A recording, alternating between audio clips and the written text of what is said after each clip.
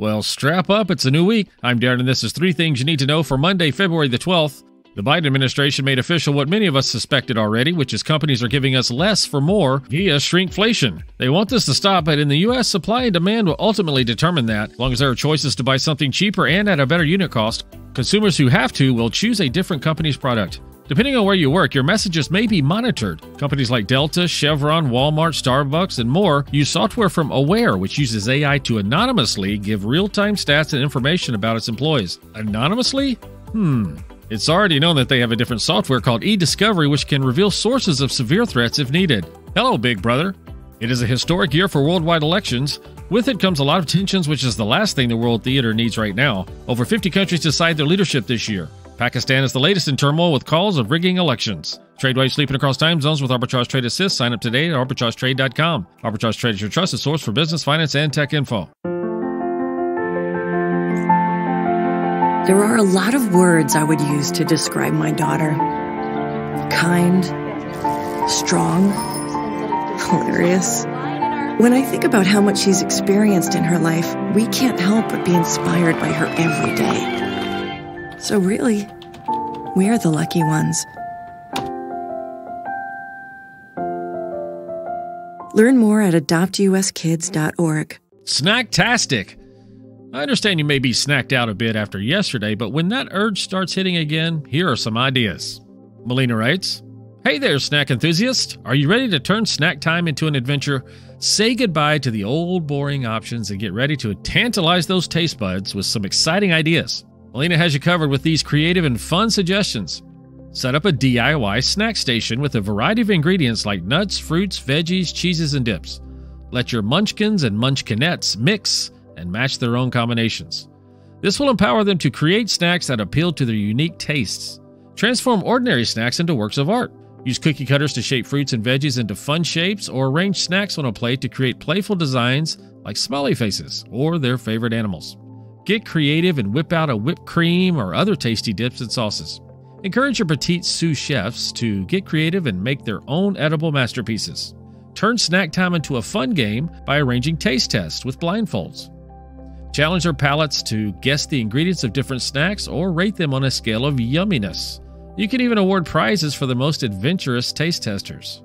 Make snack time more exciting by introducing theme days, from Tropical Tuesday with pineapple, kiwi, banana, or coconut snacks to Mexican Fiesta Friday featuring homemade salsa and guacamole.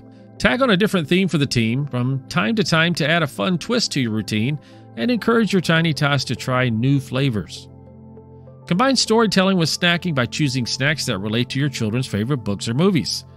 Try combining ingredients like cream, soda, butterscotch syrup, and whipped cream to create butter beer inspired by Harry Potter, or create ants on a log while reading about insects.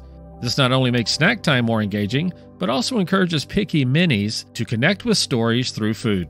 By experimenting with these suggestions or inventing various types of customized snacks for your kiddos, she guarantees that snack time will never be bland again.